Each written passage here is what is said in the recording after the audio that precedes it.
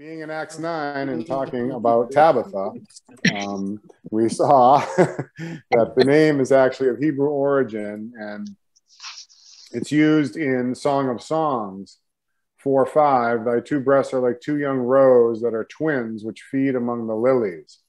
The rose or gazelle there, and it's talking about this love relationship between the king and his bride, and feeding among the lilies. The lilies are all around the pillars in the temple. Wow. So you've got the twin pillars of Jacob and Boaz being connected with this word rose. So interesting. Her name means gazelle. Well, it's interesting that they washed her and they put her in the upper room. It's almost like a baptism. Yes. And then death and resurrection. Yes. Death and resurrection. Yeah. Yes. Wow. Amen. Yeah. It does have that. That's amazing. That's amazing. And that was, Aeneas was the same way, right? Wasn't he? He was in a state of death. His body, it had no life in it, and he was brought up to life. Yeah, because we're all sick. Yeah, we're all sick. Yeah, and Christ wants to restore not only like Craig said earlier, every aspect. He wants to restore our mind. Yeah. I have a question for Craig. If Tabitha means gazelle, and then you just shared the Song of Solomon, then what about Song of Solomon using her name, using the meaning of her name? What would that symbolize as you were reading that part of Psalms, maybe knowing that it was Tabitha you were referring to?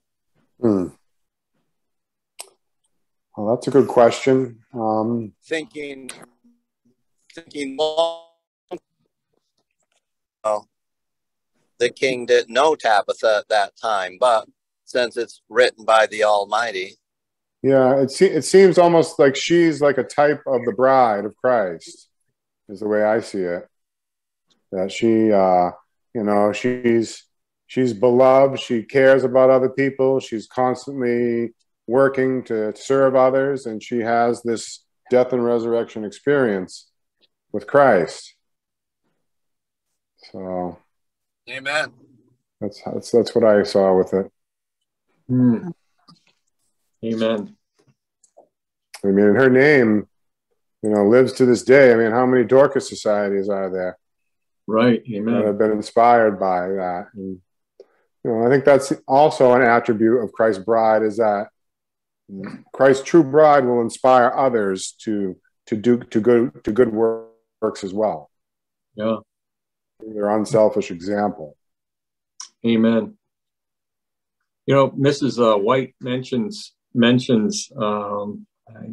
can't remember where I was reading it. I think it was in the book of Acts.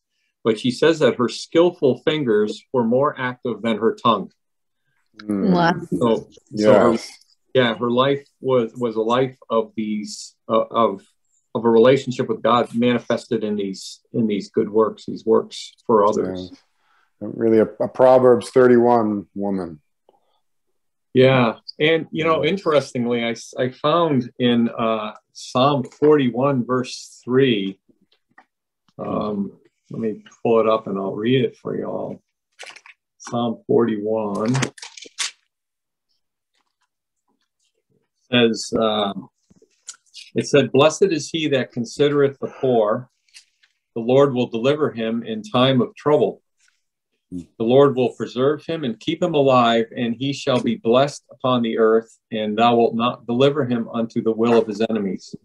The Lord will strengthen him upon the bed of languishing. Thou wilt make all his bed in his sickness." Can I just read it in my version? Yeah. All right. The Lord will strengthen him on his bed of illness. You will sustain him on his sick bed. Amen. Amen. Yeah. So it's almost like a prophecy of that very event that's taking place here. And,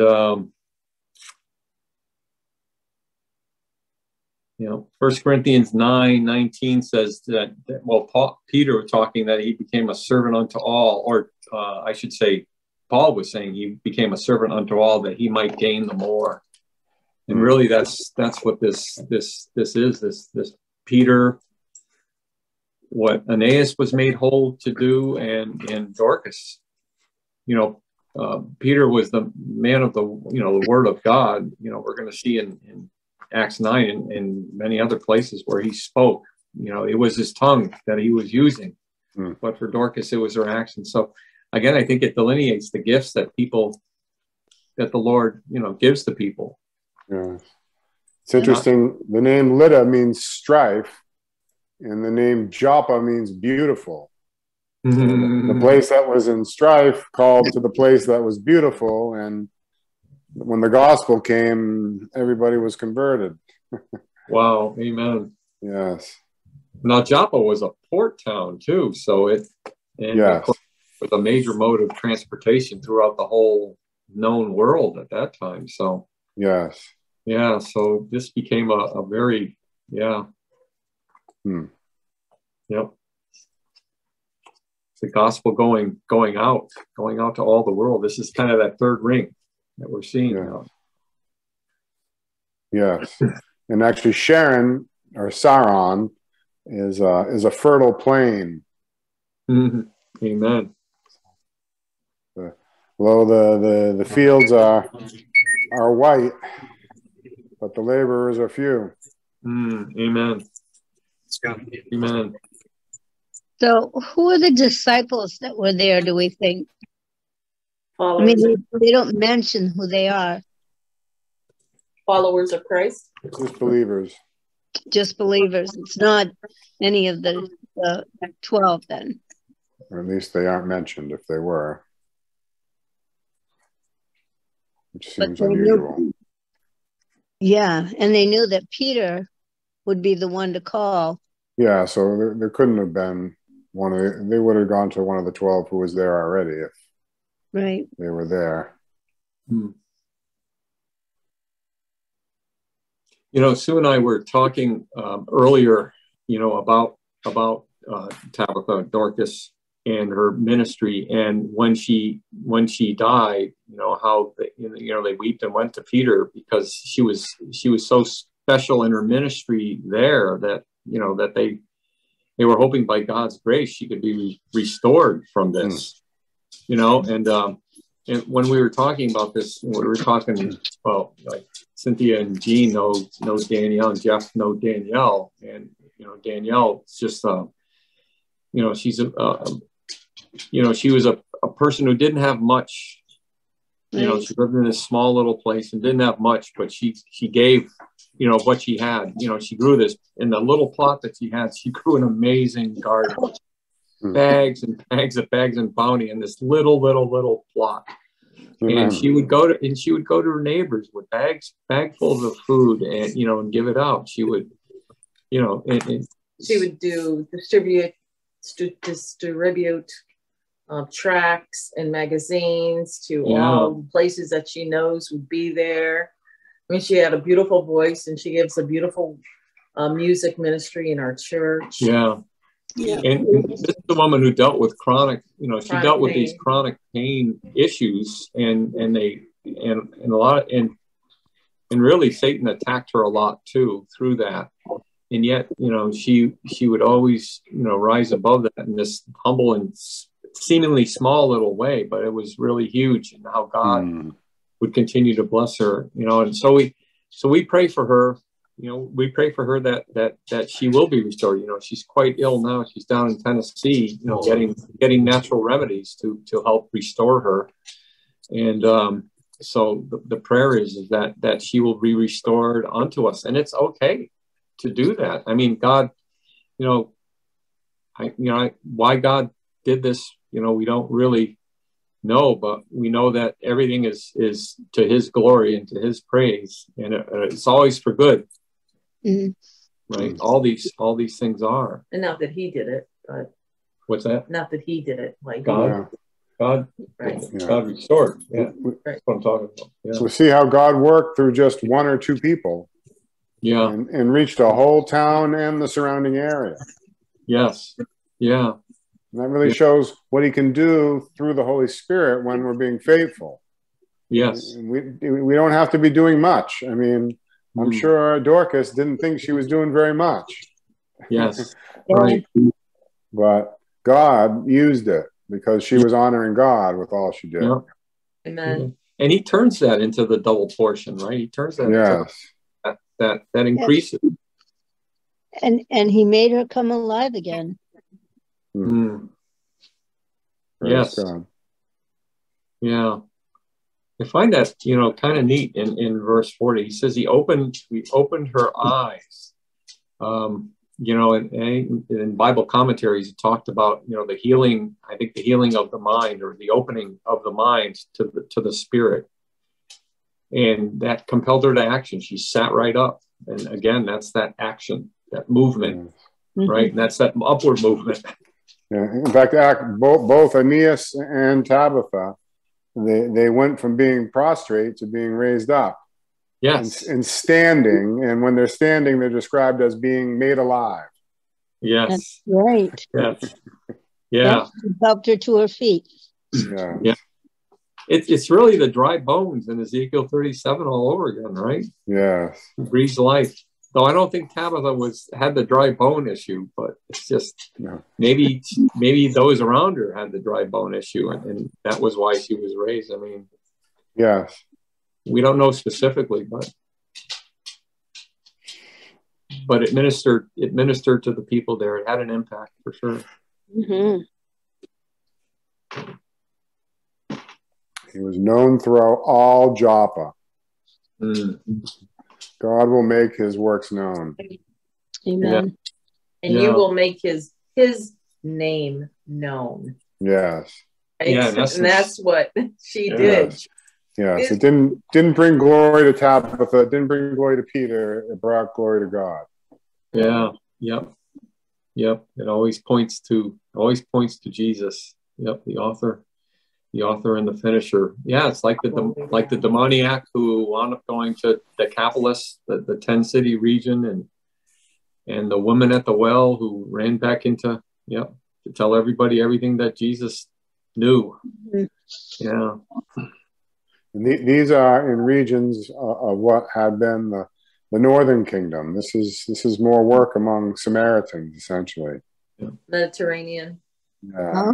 They're not from the city of Samaria, but they're from the northern kingdom, whose capital was Samaria. So here we see the gospel spreading to the next group here, and we see how it's spreading.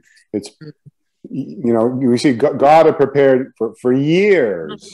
He had this woman as a witness, but then the time came and he was able to use her in a powerful way when the time came to reach the Samaritans. Wow. So, we may have been laboring for years and seeming to not have that fruit other than a relationship of some kind, but we'll see that God can turn that into others coming to have a relationship with himself. Yes. Yep. When the time's right. And God can open the mind that's dead. Yes. So he will open people's minds so that they can make the decision. And you see how he uses very simple means. It didn't require vast plans, evangelistic plans, and meetings and conferences to decide what was the best strategy. Yeah. There was just faithfulness and trusting God and letting him work. Yeah. And Peter just went and did it. He didn't he didn't question whether it was God's will or anything. He just went in by faith and which was quite a thing. I mean, imagine getting called to come to a town because they expect you to bring someone back to life. Right. I mean, I don't know about you, but I'd say, will this really happen? Well, that distance between two cities is 11 miles. Wow. Oh, it must have been a 11-mile wrestling match for Peter. Yeah. Thanks. We see the Spirit clearly led, and you know, he had the benefit of he had seen Jesus do the very same thing. Right. He had that testimony. And you know, you think of those garments that she made and considered, then, you know, look at these, you know, when you think of garments, you think of Christ's righteousness. And, you know, and that's what people saw her. You know, her covering with Christ. That's right. Wow. Very symbolic ministry. It is. God sews together that garment of love for each one of us. Yeah. Yep. Amen. And she didn't get up and say, well, I was up there in heaven and now I'm back again. No such testimony. Nope. And you know, it's interesting that he specified widows. Oh. You know, it just wasn't, well, the saints, but it's specific. And widows. No, our widows are those without husbands. Yes. So their husband's dead to them. And so who's becoming their husband? Yeah. Christ. Right. Yes. That's right. I talked about that in Sabbath school this past week, that you know, you can be spiritually poor, and you can be a spiritual widow, and you can be a spiritual orphan. And the neglect of those is just as grievous to God as the ones who are literal. Yeah. My mom, when she became a widow at 36 with 7 children, ranging from the ages of 4 to 14. And, you know, one day I asked her, you know, how she did it, you know, just, you know, she had an 8th grade education. And she would work all these jobs. She left her name well in Connecticut of being a servant of God. And she says, well, the day your father died, I married Christ. And in the Bible, I remember reading that he said he would take care of the widows. She grabbed a hold of that Bible verse. Amen. There's power in his word when we claim it. Oh, yes. In faith. Yes. It's incredible how many people would call her. I mean, she had a job as a cleanup lady at McDonald's. You know, you've seen her. She's 4 foot nothing. She was a redhead. And they would call her Ronald McDonald's mother. But she would stay by, this McDonald's was by a court. And the Lord would impress with her to go talk with so-and-so, go pray with so-and-so. And she had a ministry right there. Wow. Yeah, like Brother Craig was saying, you know, it may seem small, it may seem insignificant, but in God's eyes, it's what He can do with it. That seed is huge. Yep. Even for one soul. You're supposed to be faithful wherever you're at. Amen. Amen. Yep. Amen. So why is it we don't see these manifestations here in our day? I mean, we hear about these manifestations in other places sometimes, but we don't see them in our life. That'd be my question. Mainly unbelief, because a lot of people read these and they think that was for that time then, and that it doesn't happen now, or it won't happen again until the latter rain. But I know from experience that it does, because I was healed and there was no one there when I was healed. And I prayed and I said to the Lord, I know where you are. I know you're in heaven, but I know if you speak the word, I'll be healed. Amen. And then the next day I was. I know quite a few who've been miraculously healed. So. Just to need somebody, whether it's a person praying for them or laying hands on them, or the person is sick, it just needs somebody praying in faith. The Bible says to pray believing or you will get nothing. So we are to assume that if we're praying and we're not getting answers, that we don't have enough faith?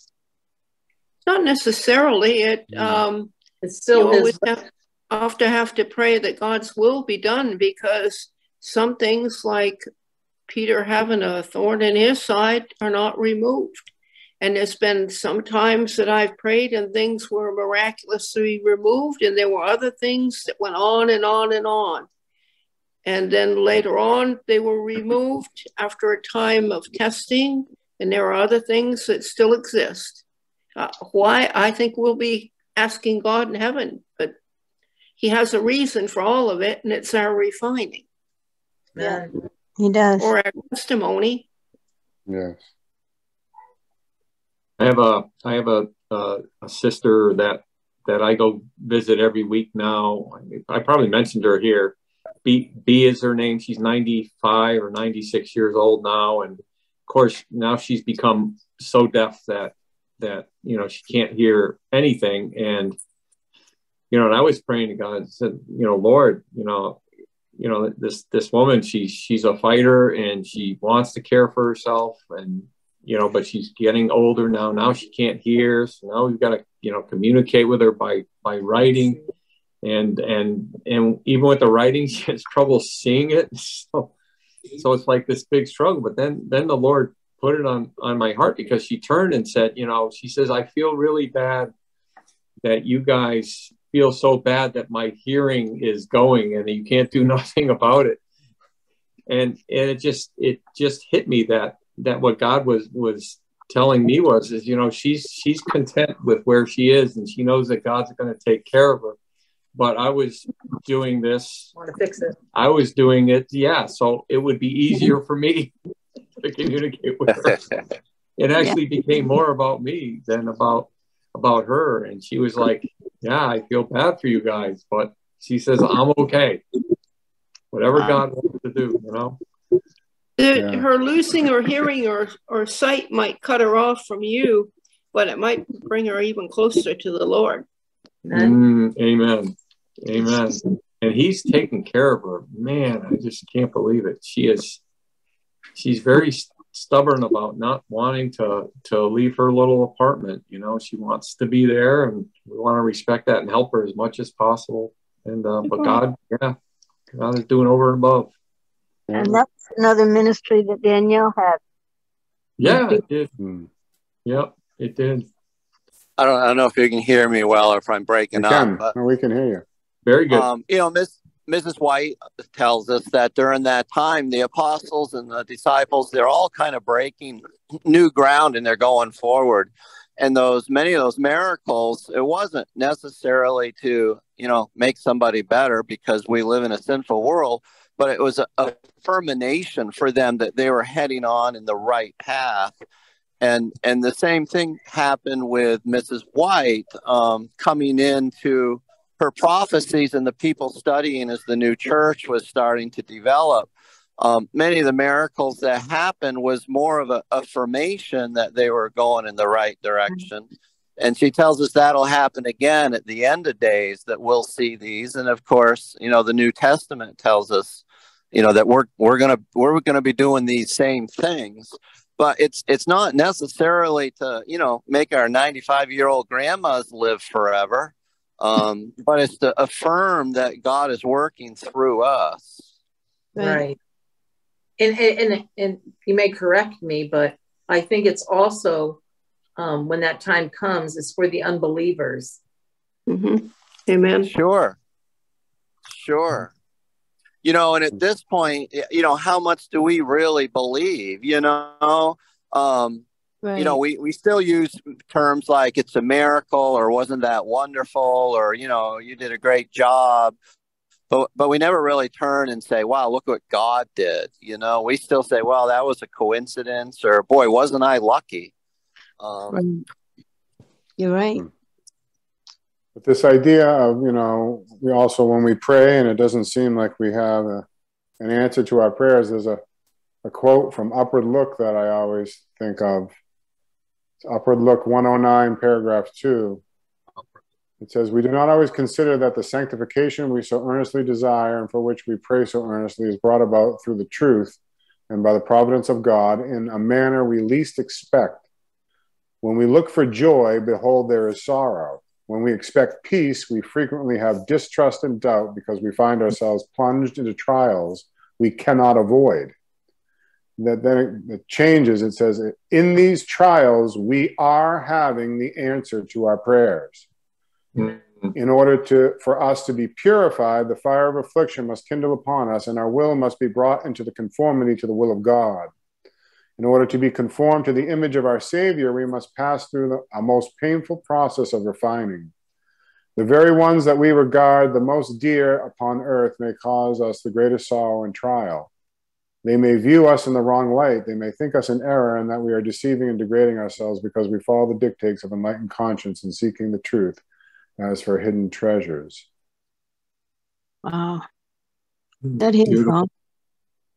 Actually, and our prayers for conformity to the image of Christ may not be answered exactly as we desire.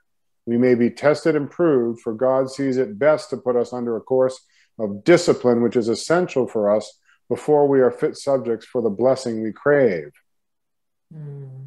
We should not become discouraged or give way to doubt and think that our prayers are not noticed. We should rely more securely upon Christ and leave our case with God to answer our prayers in his own way. God has not promised to bestow his blessings through the channels we have marked out.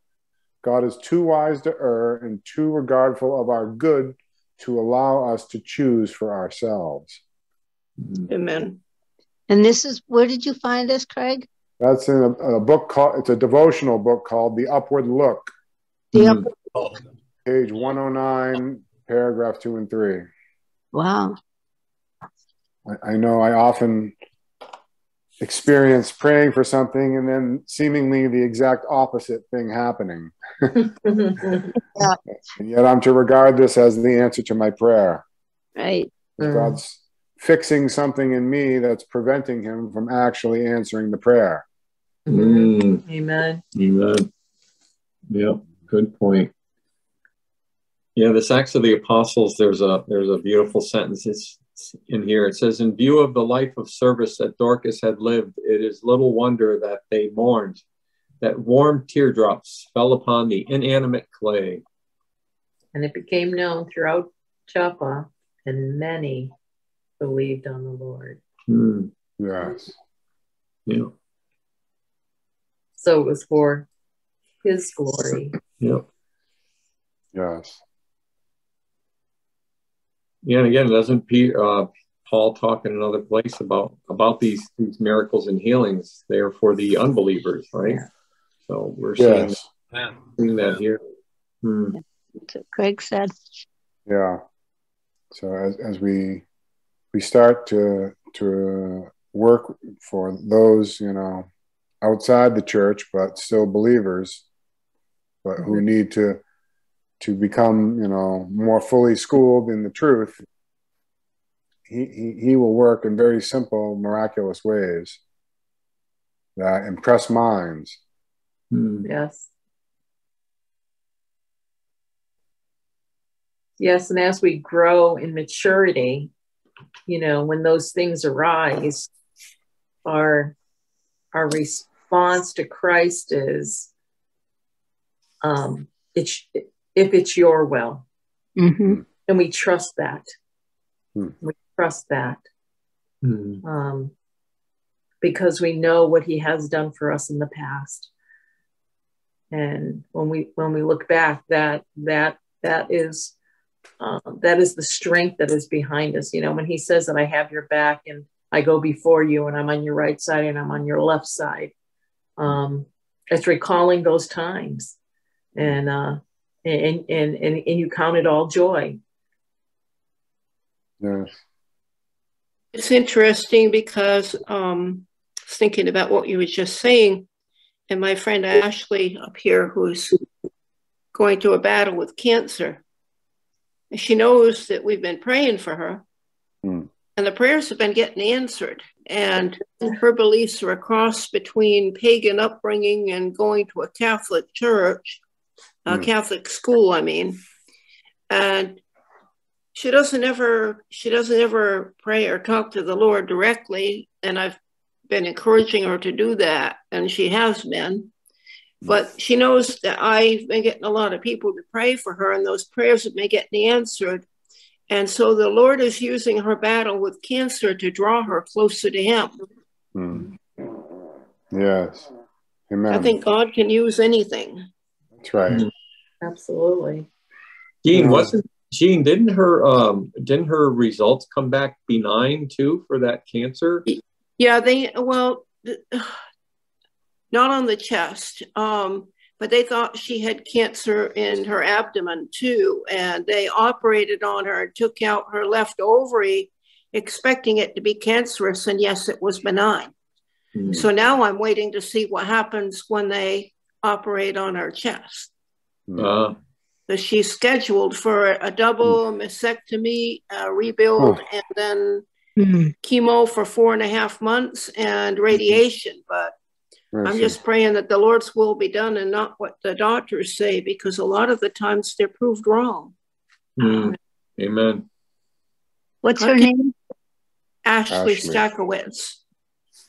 She's a young woman. She's only like in her late 20s or early 30s. She's a counselor at Vermont Technical College. Wow. I can imagine, Tabitha was praying for those that she was ministering to, and probably wondering why why aren't these ones being reached the way I thought you would, Lord? And can't you just give me one who converts? Yeah. And she was faithful all the way unto death, having not seen the results of her ministry. Yes. And yet God's plan was actually to reach many more people than Tabitha had been praying for. Amen. Sometimes you have go ahead. Sometimes you have no idea who it's going to touch, because when I was healed, I did witness to a bunch of people. I had a chiropractor I was seeing, and I had a psychiatrist I was seeing, because I was very bad off. And I was, at that time, was when in my first 8 years sober, I was going to AA. And they all saw what had happened to me. And they wanted to know what happened. And so I bore witness to what had happened to me. So slow, I think because there's double lanes of trucks. Go ahead, sister. They don't realize you can hear them. So when I walked into Dr. Stephen Gleckler's office, again, he was sitting there with his feet up on his desk, and he took one look at me, went bolt upright, and he said, "What happened?" So I told him. And then I went to my chiropractor, and I told him what happened. And he I don't believe he was a Christian. And he said to me, "Well, it all makes perfect sense to me." And I said, "How's that?" And he said, "Because the muscle spasms that you had were holding toxins in your body. And when you prayed for healing, you got the opposite. You got very ill. You got diarrhea for like 24 hours. But that was the release of all the toxins in your body, because when the muscle spasms released, the toxins had to come out." Oh, wow. So you prayed to be made well, and you got made sick. But you had to be sick before you could be well, because the toxins had to come out. And he said, "It makes perfect sense to me." Yeah, it's called a healing crisis. Yeah. Wow. A healing crisis? Yeah. Oh, I never heard that before. Yes. Makes sense. But he made, because I couldn't figure out, I mean, they had laid hands on me at this Foursquare Pentecostal church and anointed me with oil, and nothing happened. And I went home that day, and on the way home, I was praying, and I said, Lord, you know, he'd spoken to me through a song the night before, and he said, hold on for one more day. I said, Lord, you promised to meet me. The day isn't over. You know, I'm still waiting. And I got home, and I immediately got very, very ill. And my husband was sitting there calling people to pray for me, but it just continued and continued. And I didn't, when it got all over with, I just was exhausted. I went to bed. The next day I get up and I'm sitting on the couch with my baby and my three going on 4-year-old. And I looked down, and I, who had no range of motion, was sitting cross-legged Indian style. And I went, wait a minute, I can't do that. And I got up, and I could put my elbows to the floor, and I could kick straight over my head. And then I started jumping around, hollering hallelujah, and started calling everybody I knew. Wow. I'd been healed, and I'd been healed, and I didn't even know I'd been healed until I looked down. Praise God. That is awesome. And that's the wrath of mercy. Amen. How's that for an oxymoron? That's pretty cool. I've never heard healing about crisis and a wrath of mercy. I've never heard of either one of those. You haven't. Yeah. So sometimes when the answer seems delayed, it's because God is actually doing something much more than we asked. Right. It includes what we asked, but it actually has much more involved in it. When I went back to do more than we would ask or think. Yes. When I went back to the Pentecostal church, they had a glowing resentment that the healing had happened, but not when they prayed for me. No, that's not the Spirit of God. No. Yeah. And the Lord brought me out of that church. I was asked a question by a still small voice, and he said, are you seeking truth or power? And I thought that was a very strange question, because God has both. But I answered truth, and he brought me out of that church. And then I just discussing that with Pastor Tim, and he said that wasn't the kind of power he meant. Satan has the wrong kind of power. And they were doing false prophecies and false laying on of hands and no healings in that church.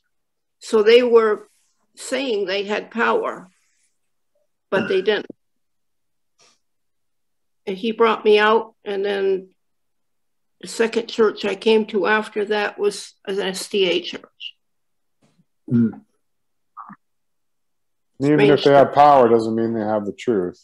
You know, there's another power working to counterfeit. Right. You know, I think Sister White talks about when Christ moved from the holy to the most holy, that Satan moved near the, seemingly near the altar and kept ministering in the holy place. He was trying to answer people's prayer, right, Craig? I remember. That's right. And she says that he had much light and power, but no sweet love of Jesus. Oh, wow. Yeah. So there can be much light and power, and it doesn't. We still need to test it against the scriptures. Yeah. Amen. Well, and his word says, what is it that you believe? Yes. Devils believe. Yeah, that's right. Belief and trust. Yes. That's why, this big Asbury church revival that's been going on, and I guess it's picking up steam even at other universities and stuff too. Yes. But it's outwardly it looks good. It's youth that are manifesting it, and at least in these worships, they're just, it's music, it's praise, it's not all the light shows and the heavy metal and all that stuff. There seems to be this spirit of contrition and repentance. But again, it's time that will produce the fruit. Yeah, and it's not word based. It's about singing and testimonies, but there's no straight preaching of the word connected with it. So do you think right now that everyone else was waiting to see what fruit they had borne after being? I mean, I mean, we'll ultimately still need to watch it, but I personally think that it's a counterfeit revival, and yet at the same time, there are many who are participating who are sincere, and God is honoring that, and so those people are having real experiences with the Lord. Yes, but the overall movement does not seem to have the signature of God on it because it's not word based. I like what Donnie said because, I mean, I didn't understand at the time. He's right about that not being the Spirit of the Lord. Why should you have a resentment of the Lord healing somebody except they were looking for it to exalt them? Yes. And God did right. That's the only reason. Okay. God did it in a way that would only exalt him because there was no one with me when it happened. Yeah. Most of what I've seen has been feeling based. It hasn't been principle based. There's been a good feeling, and that good feeling has led to people, you know, saying they're repenting, but first of all, they're not really saying what they're repenting of. See, we saw a testimony of young people testifying of what they were repenting of. This one boy said, you know, I had a lot of anger and I had a lot of hate in me, and the Lord showed me that. Yes. And so there is, and I think you can. There's someone having a good experience, a true experience. Exactly. Yes. But there was nothing that he really heard there that led to that. That was his own relationship with God that led to that response. Pastor Tim says the Lord meets us where we're at, but he doesn't leave us there. He didn't leave me in that church either. Amen.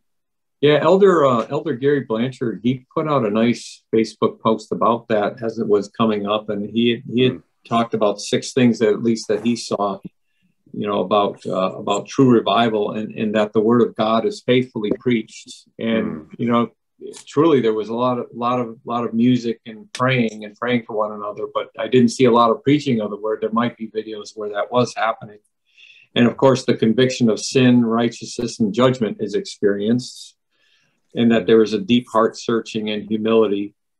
Repentance and reform are demonstrated, and I think that's important. That there has to be that demonstration, that outward fruit, if you will, and the willingness to deny self and suffer for Christ is manifested. And then the consecration of the whole life to Jesus is made as well too. And then he talked about this great controversy, and it said, in light of God's word, it is not difficult to determine the nature of these movements.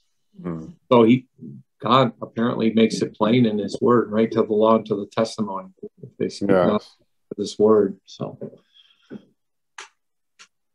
but well, we need some help then, don't we? But you know, he poses this good question: is just how do we know when we personally have experienced revival? And I think that's the essence of it. It's the personal experience of revival. You know, if you're just going along with a crowd and seeing it, but not in and of yourself personally experiencing it, I think that's a key. Well, it's funny because I think I texted to you, Craig.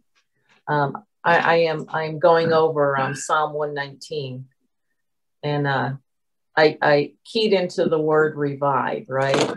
And revive is the root word of revival. Yes. And the first thing he says is, revive me in your word. Yes. I don't know if you got it with you because I can't go on this and read it, but those things, I think if you're going to look at it scripturally, you see what he was talking about. Yeah. Revive me according to your word, revive me in your way, revive me in your righteousness, revive me according to your loving kindness, so that I may keep your testimony of your mouth. Revive me to your word, revive me according to your justice, revive me according to your word, revive me according to your judgment, revive me, O Lord, according to your loving kindness. And where's those verses?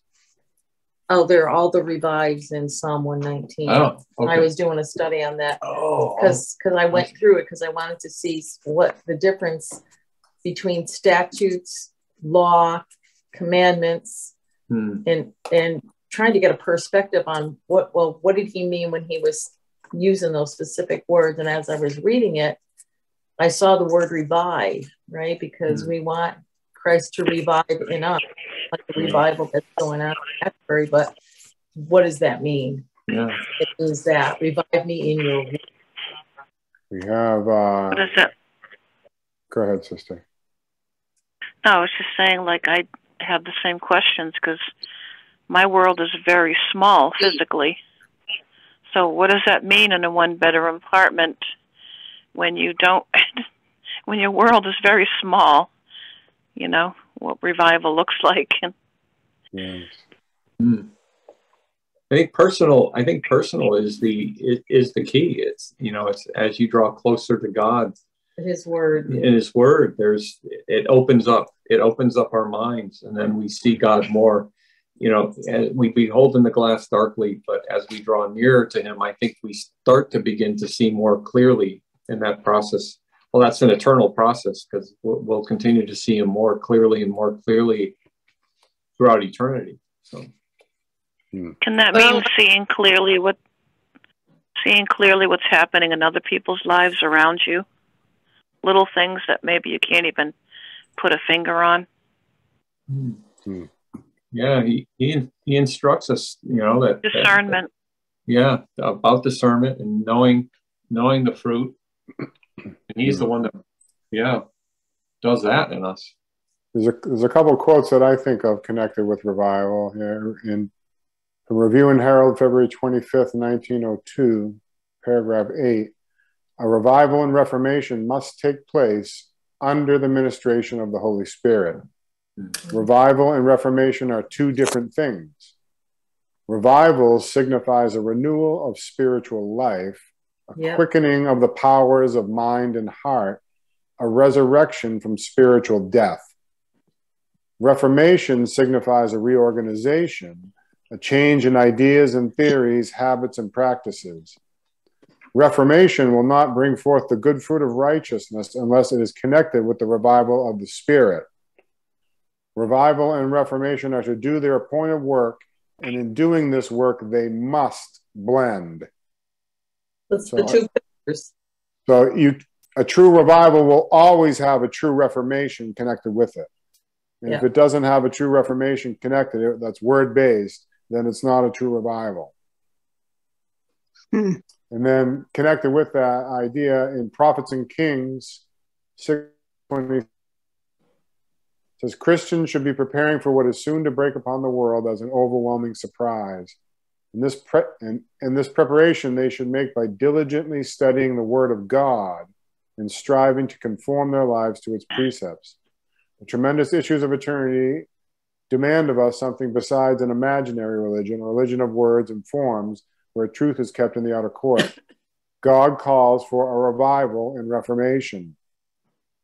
The words of the Bible and the Bible alone should be heard from the pulpit.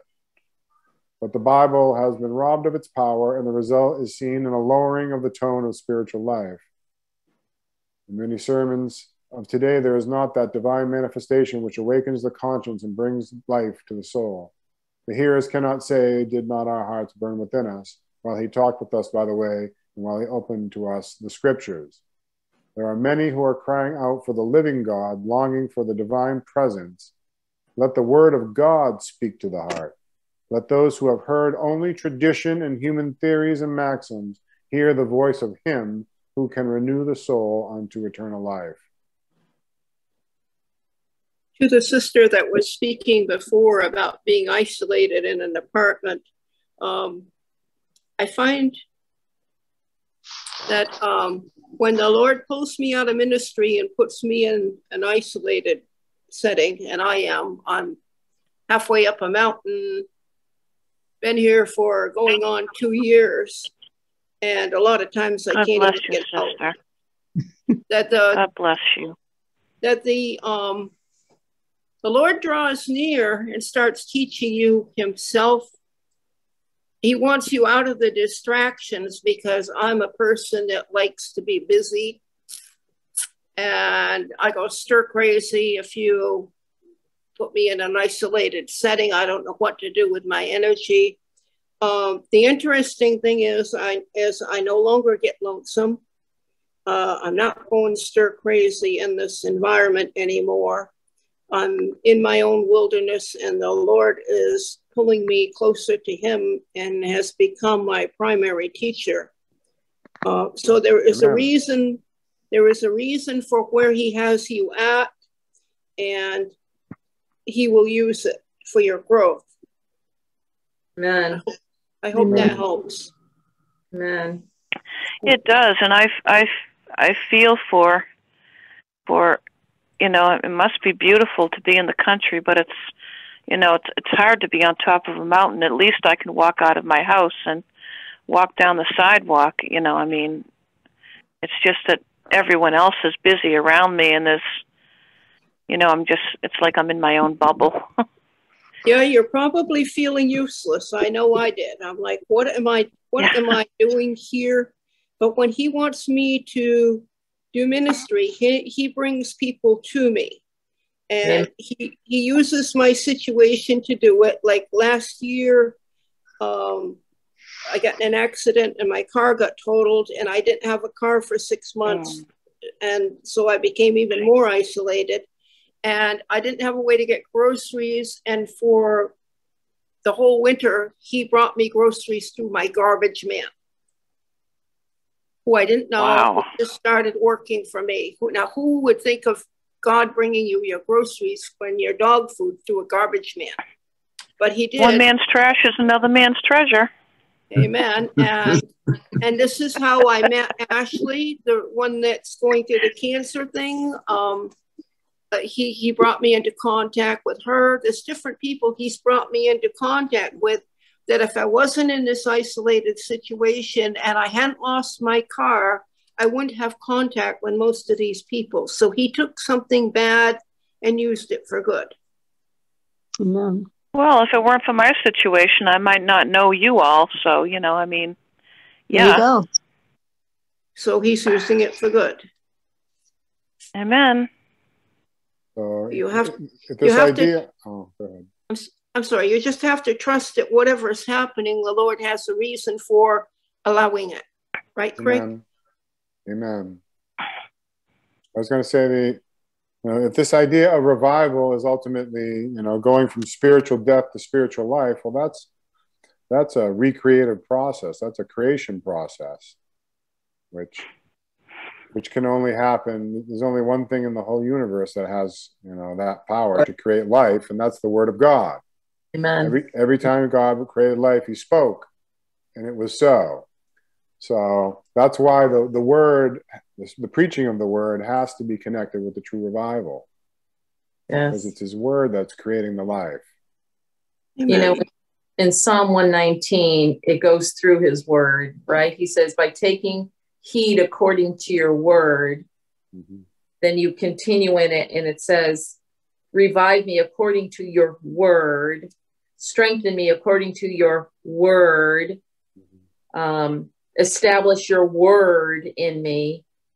And if you keep on just taking one highlighted word and you go through it, it just read Psalm 119. It's a long one, but if you take one word and you search that word all the way through, it's incredible. Yeah. And having his word in you is really having Christ in you, the hope of glory, because he is the word. The word. Exactly. Lots of he is the chiastic life. structures. Yes. Lots of chiastic structures in Psalm 119. Yes. Yeah. Beautiful. Beautiful parallels and yes. Hebrew parallelism, yeah. And now my eyes may behold wondrous things from out of thy law. Amen. Thy word have I hidden in my heart that I might not sin against thee. Amen. Amen. Well, dear Holy Father, we thank you for your word. We thank you that your word transforms us. We thank you that your word teaches us. We thank you, Lord, that your word abides in us. continue to grow as Heavenly Father as we study. Bless each and every one here, Lord, in their sanctification walk. Give us eyes to hear, ears. Give us eyes to see and ears to hear, Lord, what your Spirit is speaking to our spirit, I pray in Jesus' name. Amen.